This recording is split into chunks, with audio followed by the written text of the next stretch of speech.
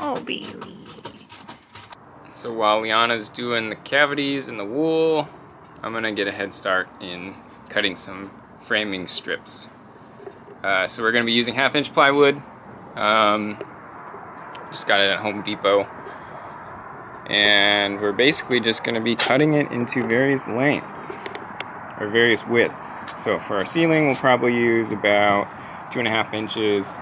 Then for other things like our shelving or cabinetry, we'll be cutting it probably around 4 or 6, just to make sure that, you know, our backbone is strong and can reach wherever we actually need supports. So got my plywood out, measured a bunch of lines, just gonna be doing a bunch of cutting here.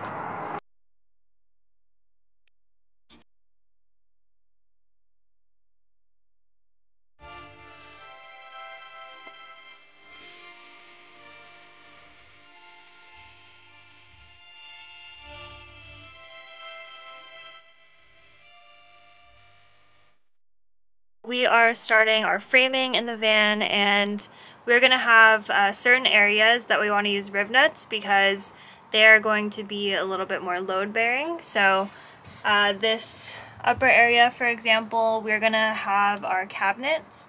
So we want to make sure that the framing for it is strong so it can carry the weight that's going to be put on it.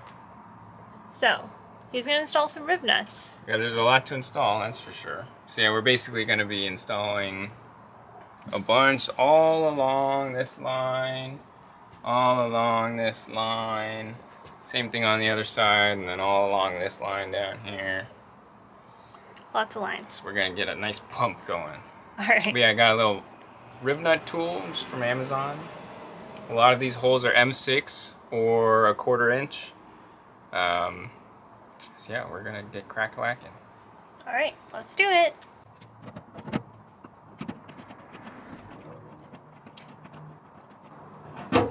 Ta-da! Nice. And there's one. There's one. And how many of these do you have to do? A lot. Like, estimate. Probably like 60? Jeez. 50? Alright. Might get a power tool. Looks like you could unscrew it with that little socket wrench here. Alright, we'll see. Let's go.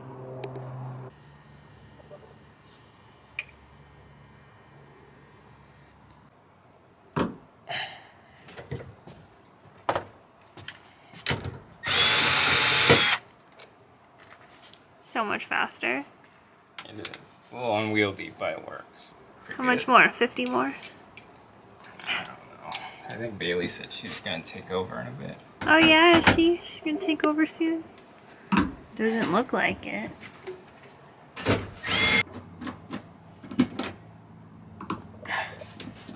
Alright, coming in. Nice. Teamwork. Woo woo. Woo. Oh, okay. That's not gonna... Should I get a tripod? You gonna be there for a while, or? We're fine. We have our low E. So I was wrong. I said we had like 3 types of insulation earlier.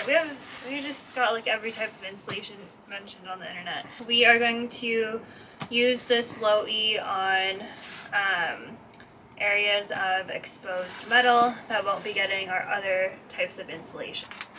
More forearm workouts for Liana. So much cutting. My right hand is gonna be jacked. Just right here. Get a nice pump. Yeah. We're just talking about how we start in the morning. We're like, good morning! And then by the end of the day, I'm like, can't do it. It's so true. We've been out here for like, what, 8 hours now? No, probably longer. Or 8 hours. No, almost 8 hours. 5 out of 8 hours. It's grumpy here. Yeah, I'm tired, so we're calling it. We got a lot done today. We did most of our insulation, and then Erin cut a ton of pieces for framing. So I think we'll get a lot more done this week. We're both working full-time, but we'll try to get a little bit done at the end of each day, like maybe 30 minutes a day. So we'll see how much we get done. But we insulated a lot of the nooks and crannies, and then we just have these wall panels left on the side.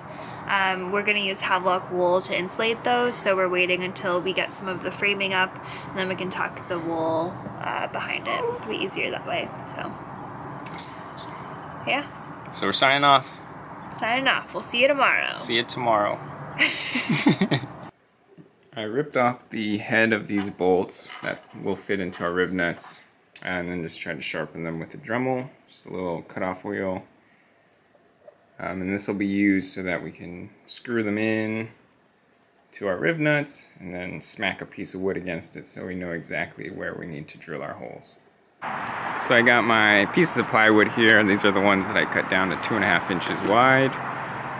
But I've been test fitting them. You can see my offcuts here to get the perfect length to go across the ceiling of the van. So each one of these 2.5 inchers will go on these guys, these little beams. And from what I've found, 62 inches long seems to be pretty perfect for all 4 of the ones that we have. I did find that the rear one is just a tiny bit shorter.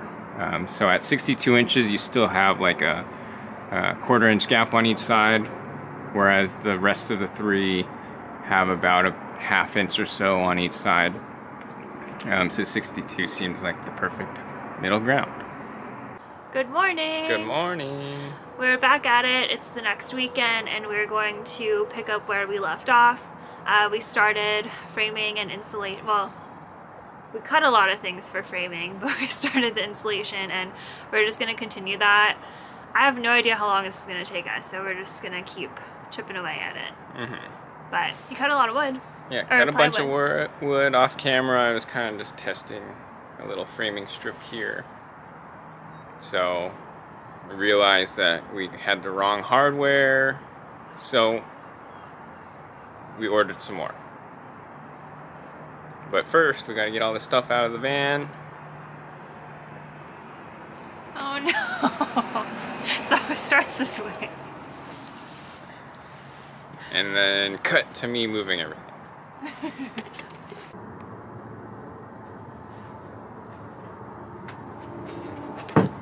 So we've got a pretty good system going. Liana's using our sharpened bolts to poke some holes through the low E into the rivet nut. And then I'm following it up with the pieces of wood that I've already test fit to the rivet nuts. Yeah, so we're making progress. Look around, we got got a lot done. We're gonna do as much as we can today, but I think most of this should be all low-E'd and framed up. Oh man, low-E'd. Low-E'd.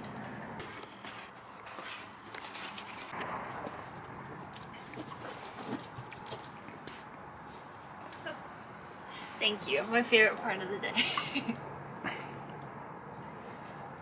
Please sponsor us. Monster. Monster Energy, 0 sugar. 0 sugar for us pre-diabetic people. Powering van builders all over the country. Globally. You good, bro? I think this dude needs some water.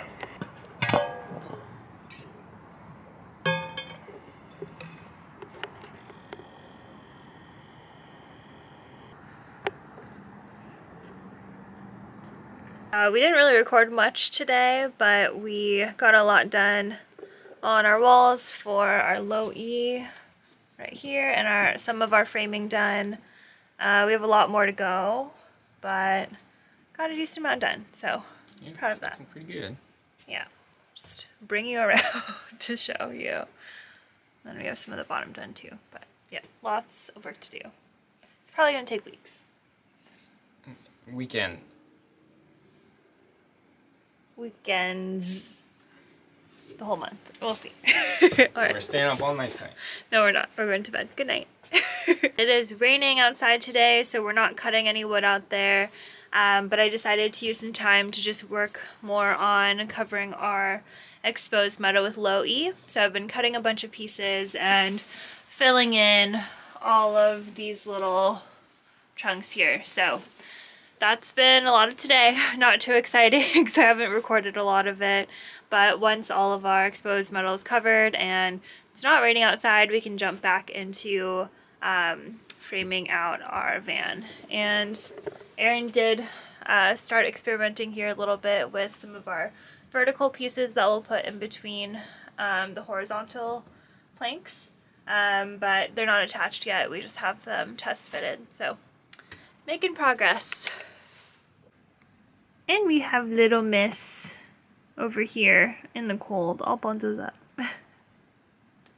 So now that all the low E's up for this section, we're gonna put this board on there. Liana poked a bunch of holes through the low E where our Rivet Nuts are.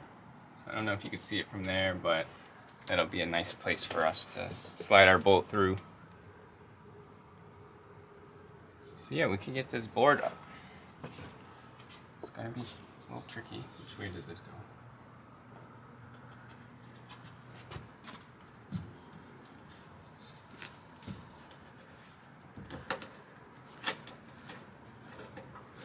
So I usually kind of just put them all in loosely first, because that makes sure that they all line up decently before you overcommit to them.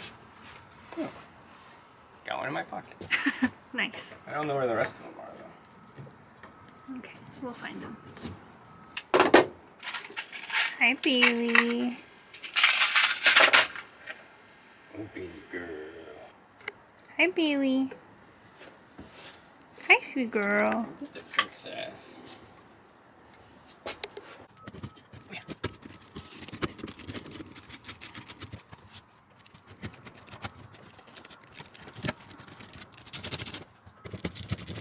Boy.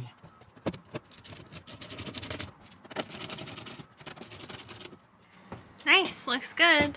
Woo-hoo. Ooh. Any tips or comments? Well, Struggles?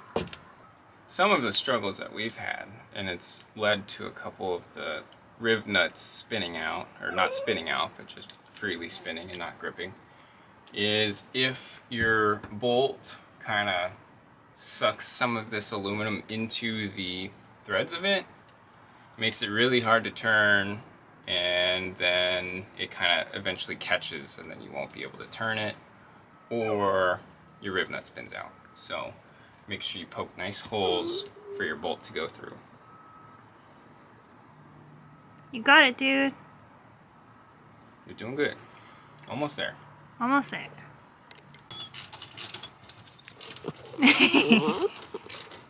Oh, Bailey.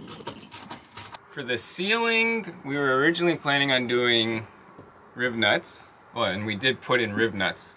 So in the two in the center, you have the M6s, and then on the sides, you have the M8s. So we're gonna keep the M6s. And we're not gonna end up using the M8 bolt for the sides. It was kind of like a last minute thing, but we got some M8 bolts in. Their heads are pretty big, and so I didn't want to have to countersink like pretty much, what, like a 1/4 inch of our 1/2 inch ply, because that'll just weaken it overall. So we're gonna walk through the process of what we're doing. I'm gonna drill a pilot hole through there, pushing it against the metal frame.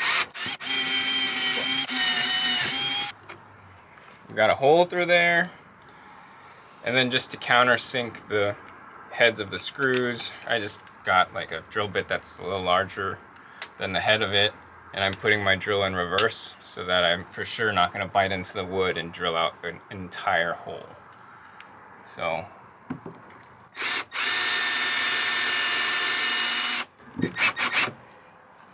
just like that. Then we're just going to throw on our bit for our self-tapping screws. Ours are just Phillips. And then we'll just drive it into our hole.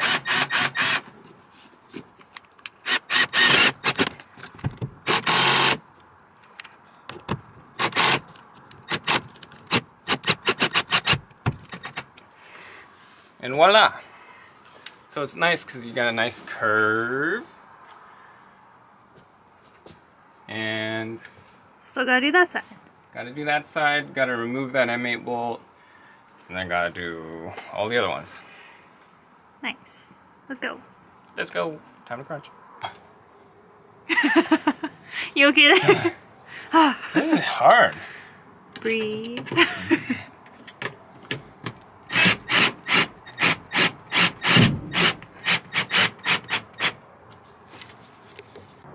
So we're pretty lucky to live with somebody who's got pretty much every tool. But every once in a while, we'll run into something that we do not have. And it's a good opportunity for us to add to our arsenal. So we got a little Craig jig. So it's just going to be for our pocket holes, whether we're making cabinetry or doing stuff like framing where there's no wall supports. How fun. So the pocket holes are pretty straightforward. You just get your piece of wood, you could center it. There's various holes that you could use. So since this is 4 inches, and I'm not really too picky on where the holes are, I'm just gonna eyeball center, clamp it down with the side, the nice side that I want facing out. So this is my nice side. And then I'll just take the included drill bit with the stopper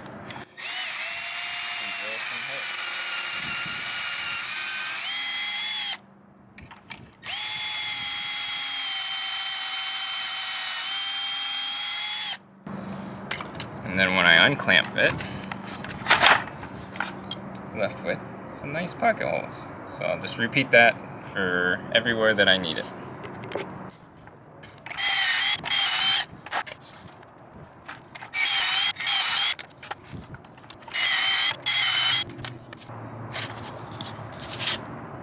So ideally with this 1/2 inch ply, I think I would use just a 1 inch pocket hole screw, but what came with my kit is just 1 1/4. So I'm just gonna use those.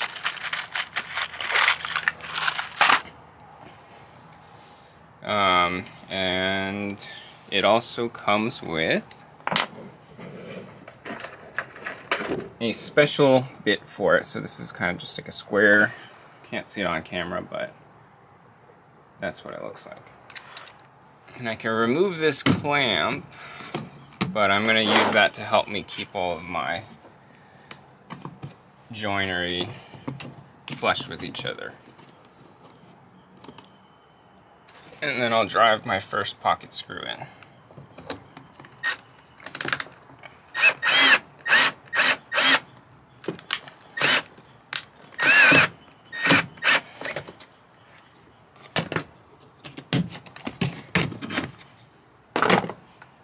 And repeat for the rest of them.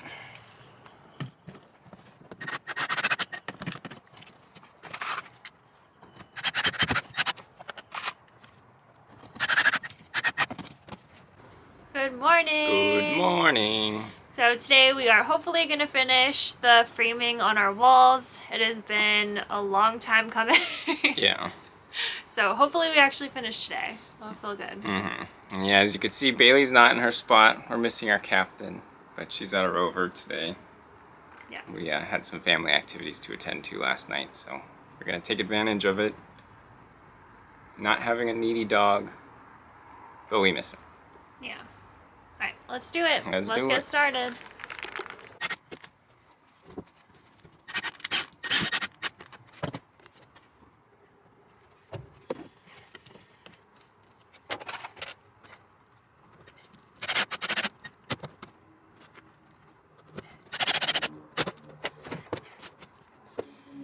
Nice.